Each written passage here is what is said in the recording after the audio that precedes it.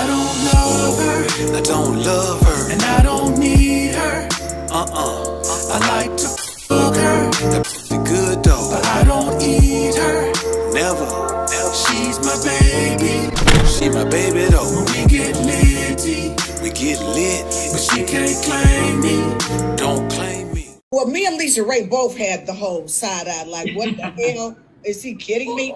Healing? Healthy? This man was a hypocrite. In my honest opinion, he really was. I didn't find anything about him to be healing. He insulted African-American women on a consistent basis. One of his last statements that he said was that if you're over 38 and you haven't married or something like that, that you're no good and disposable. To me, it was a shock jock. And, you know, I hope this is teaching folks a lesson about the karma that you put out, the negativity that you put out in the world, that when karma comes knocking at your door, she might not be so kind. So, you know, the fact that he killed over real quick and was supposedly with a woman that we don't yet know the nationality, rest in peace. Curtis. Curtis is still saying your name. How you feel about that? Well, my phone started blowing up, and I was like, Lord, what I do now? You know? And they said, yeah, Curtis finally said something about about your movie. Yeah. And, you know, I took it as a compliment. I did. I was like, that was his way of showing support. Thanks, boom. I know he still wanted me.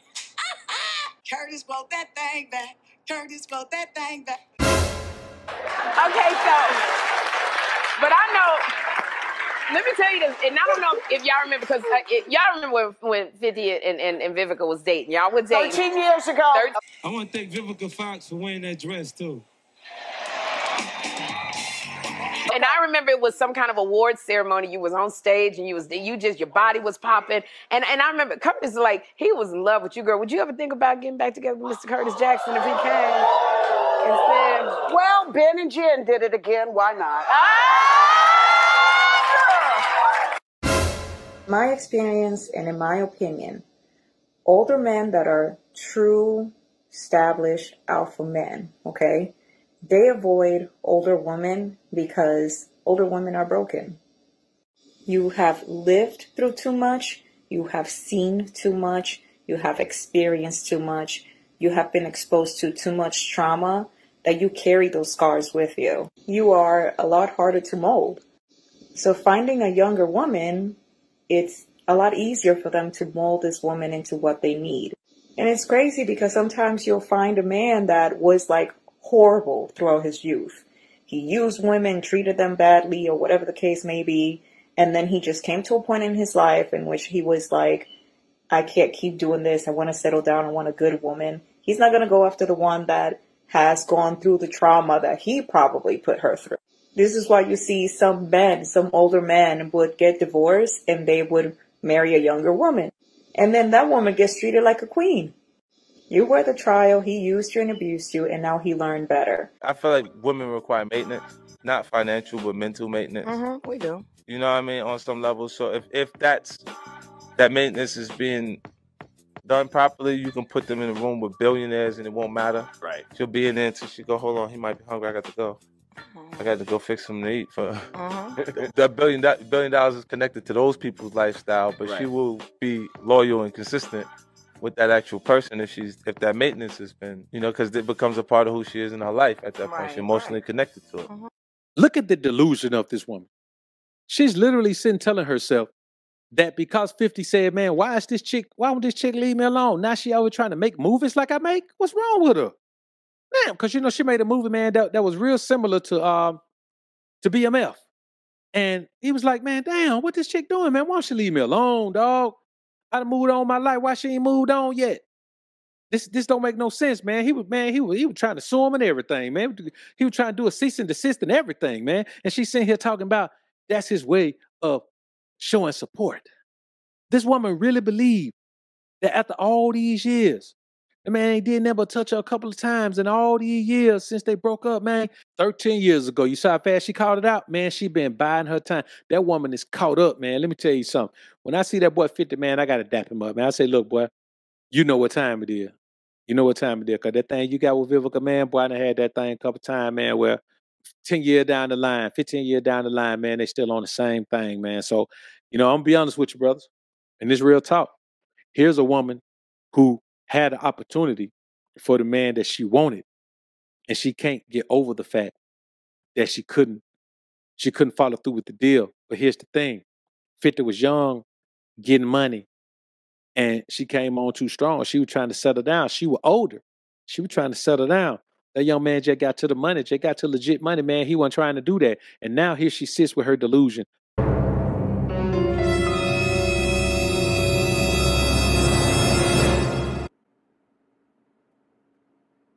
Listen what she says. Listen. We don't have to talk about it if you don't want to. I don't want to make you feel uncomfortable. Seriously. Is it too... Do you want me to... Listen. I haven't been able to see my godson for 2 years. Now, I want y'all to understand the illogic, the confusion and delusion of a woman sitting up here crying over her damn godson. Not her son, not her nephew, not her niece, not her adopted child, not her little brother, her damn godson. Boy, let me tell you something. Here's a woman that's so bent out of shape that she never got a man and a child, that she is hurt, homie. Like, she is the heaviest burden in her life is that she don't have a child. Now she gonna sit here and tear somebody down and call them a narcissist because they don't want her around their child. Oh, I miss so much dealing with someone just like this. And it was the one way to hurt me. And Lisa Ray knows exactly who I'm talking about. And I wish these people knew that through their lying and self-serving, selfish ways, how hurtful it can be. Now, you know what? She wasn't doing all this when she was sitting there laughing about Miss Samuel's son dying, was she? Now she wants some sympathy, sitting up there looking long-faced about a godson. See, people got to watch what they say. You got to watch who you hate on. You got to watch what you do. Because now she's sitting here looking real crazy, crying over her godson.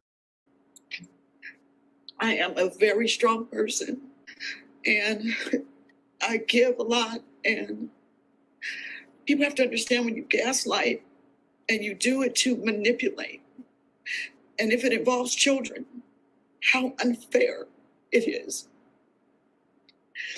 You know, sometimes a woman doesn't understand the changes in her life, and she'll believe that she still has a type of value that she doesn't have anymore.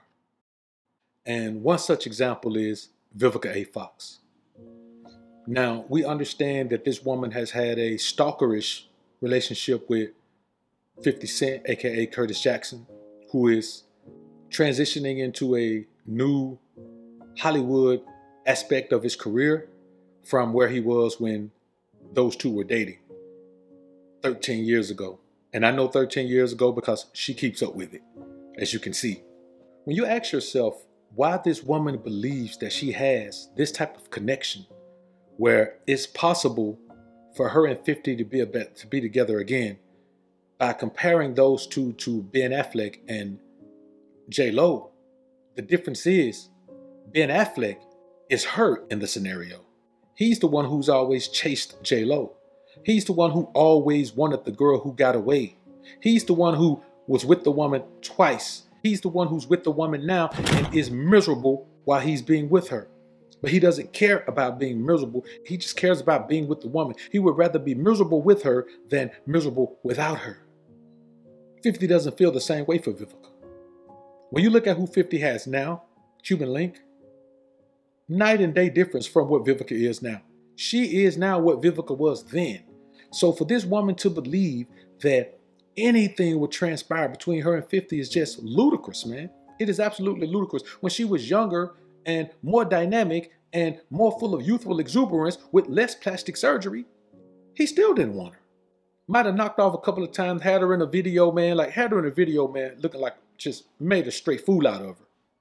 And now that she's become this bitter older woman who laughs when men pass, a la Kevin Samuel's death, who constantly berates men for the things that they do, the choices that they make, who has stood against icons like Ice Cube, who is obviously more wise and better suited to lead any conversation than she is.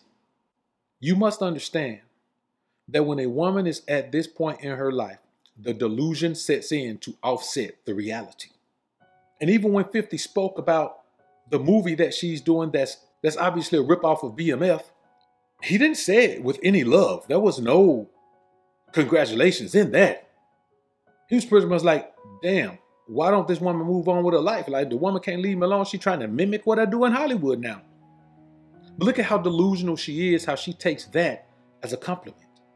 See, I keep telling you, men, women live in a fantasy world where whatever you say, she'll make it mean whatever she wants it to mean. And the problem is you can't convince her it means otherwise. So don't even try. Let a woman do whatever she needs to do to herself emotionally and psychologically by believing shit that's not even true, if that's what she wants to do. See, that's not your responsibility. You don't have to worry about a woman doing that. You let the woman do what she wants to do. If that's how she wants to live her life, let her live her life that way. The reality of the scenario is this. A woman always wants what she couldn't have. It may be a man from her past that she wishes she could still be with. Or it may be the scenario that she always wanted with the men she's been with and never got. And now she sees that she can have that with you. The problem is whatever scars come with that are going to come into the scenario, so she's not going to be able to hold up her end of the bargain. What end of the bargain could Vivica hold up right now? When 50 is completely out of options, if he's ever completely out of options, maybe he'll go back to her because he can. But if he keeps on the path he's on, he just won't be out of options. He has a pretty long-term relationship with Cuban Link right now. There's been, footage of her or images of her being spotted with a ring on her finger. Maybe he's popped the question. I don't know. He seems to be at least thinking about marriage right now, even though he hasn't, gone as far as saying, hey, I'll do that. I'll marry. He hadn't gone that far, but he seems to be at least thinking about it. But I guarantee it won't be with Vivica. See, a woman believes that she can put all this negative energy out into the world, all this negative energy out into relationships, all this negative energy out against men, and then suddenly believe that she's going to get the fairy tale ending?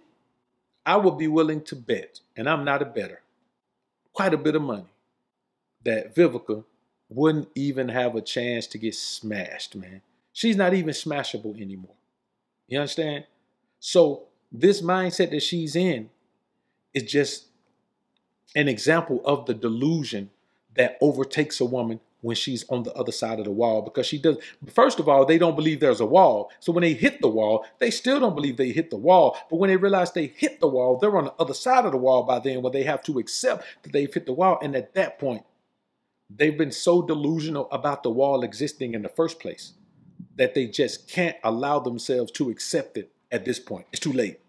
They don't want to accept it at that point. Too much time has passed to be worrying about a wall at that point. So I tell you, men, when you think about this woman and what she's represented over all of these years, even her time in Hollywood, she was always this, well, I run things, I'm in control of things. But when you see her in real life, man, she ain't in control of nothing. She's in control of absolutely nothing. Can't get a man, can't keep a man. And now she's at the point where she's starting to accept that she needs a man. Because I'm going to be honest with you. The only women out here bragging about being a cat lady is younger women who ain't got no goddamn cash yet. It's younger women who don't have no damn cash yet. I have yet to see a woman who is older with those cats bragging about being happy without looking like she's lost her mind, like the late, great Eartha Kitt. I'm going to tell y'all, man, don't worry about trying to save her. Don't worry about trying to convince her that the wall is coming. She doesn't believe it.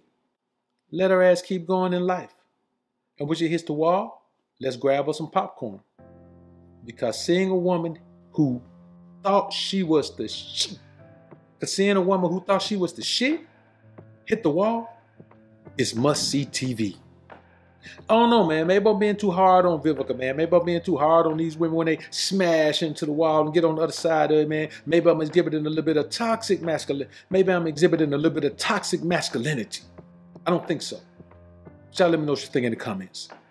But I don't know, man. Maybe I'm being a little bit too hard on Vivica. Maybe I'm being a little bit hard on these women when they hit the wall, man, and they have this delusion, man. Maybe I'm exhibiting a little bit of toxic masculinity. I don't think so. But y'all let me know what you think in the comments. Peace.